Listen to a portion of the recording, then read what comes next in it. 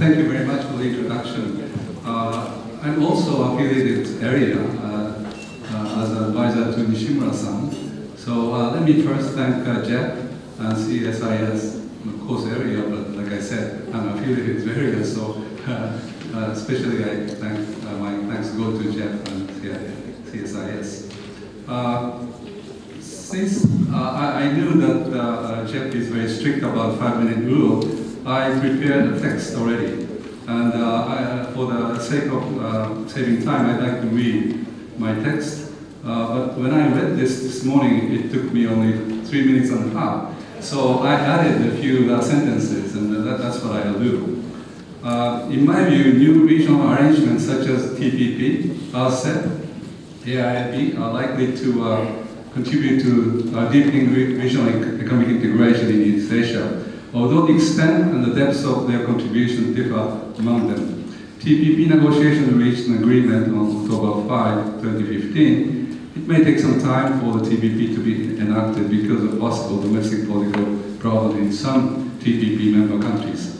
TPP is likely to have important impacts in East Asia, as it establishes a business-friendly environment where free flow of goods, services, capital, and information is promoted with high level of trade and investment liberalization and a comprehensive and ambitious set of rules on economic activities. Specifically, as for trading goods, almost 100% of tariff protection will be eliminated, while in services and investment, foreign firms will be treated equally with domestic firms.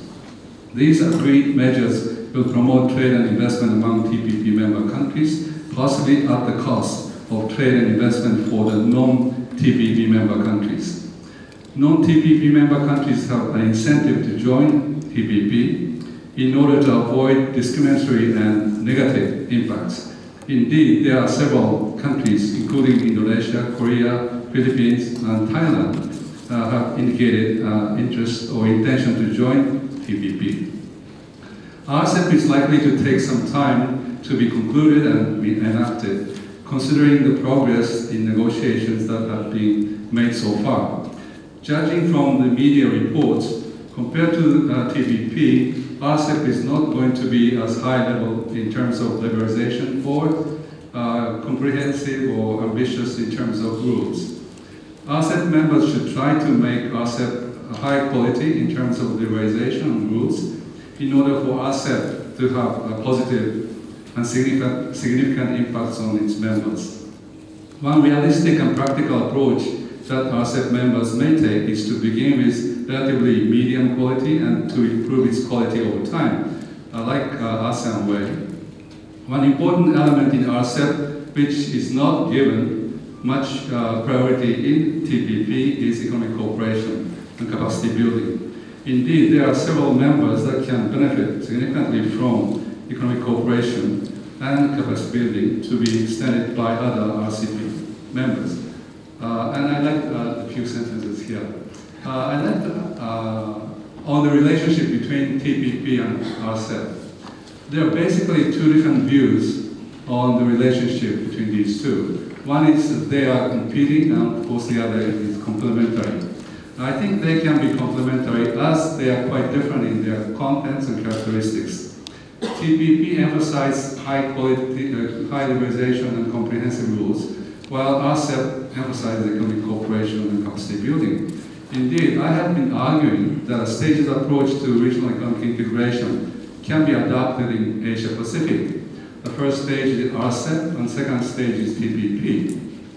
Those countries that cannot accept high and comprehensive standards like TPP can use RCEP to achieve economic growth, and when they are ready to accept these high and comprehensive standards, they can then join TPP. And indeed, in 2014, China's PEC, as Dr. Wan is associated with, published a book called New Directions in Asia-Pacific Economic Integration. I contributed a chapter titled A Stated Approach to Regional Economic Integration in Asia-Pacific. So if you're interested, I'd like you to read this chapter.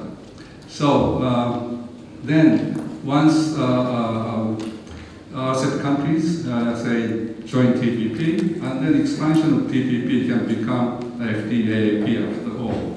Let me finish my presentation in maybe half a minute by talking about AIIB. AIIB can play an important role in promoting economic integration in East Asia by increasing connectivity through infrastructure building. AIIB should cooperate with other international organizations such as ADB and World Bank to build infrastructure, which should contribute to economic growth in the region as a whole.